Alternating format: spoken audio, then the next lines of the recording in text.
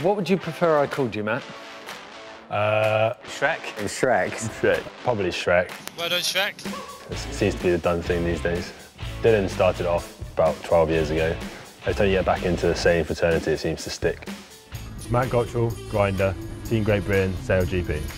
Ready? 1, 2, 3. Like most sailors, kind of started relatively young. Yeah, took a break, took up rowing, and then kind of 6 years later ended up on the start line in the Olympics.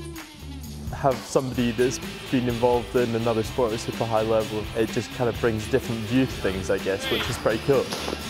He can lay down plenty of watts, he's got some lungs on him. Fitness-wise and physically, I know I'm capable. It's just kind of transferring the skills from the rowing machine to the grinder. I think it'll take a bit of time, but the guys have got a lot of confidence in everyone's. You've got your own little roles, but you're not going to do anything if on your own. You've got to rely on everyone else.